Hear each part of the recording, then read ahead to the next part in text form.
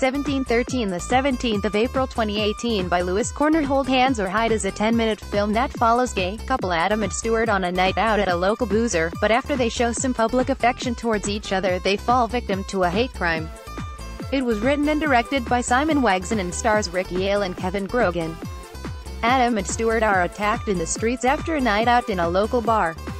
They are both left with physical scars, but how will they cope with the emotional ones? An official synopsis reads, "The fight for equality is far from over." Hate crimes against LGBT people have surged by 78%, 9% in 2013 to 16% in 2017. These statistics do not paint the full picture, as many victims still do not report their attacks. In 2008, director Simon Wegrzyn was victim to an LGBT-related hate crime.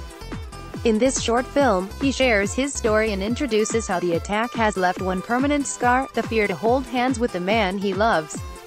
Hold Hands or Hide is available for viewers to watch on Vimeo now. The film has already won Best LGBT Short at the Independent Short Awards, and has been nominated for Best LGBT Film at the Global Shorts Awards, and Best LGBTQ Film at the Global Film Festival Awards 2018.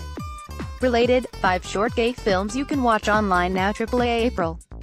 Get inside the latest gay times to discover exclusive interviews with Gus Kenworthy, Kiana Lonsdale, Ricky Martin and many more.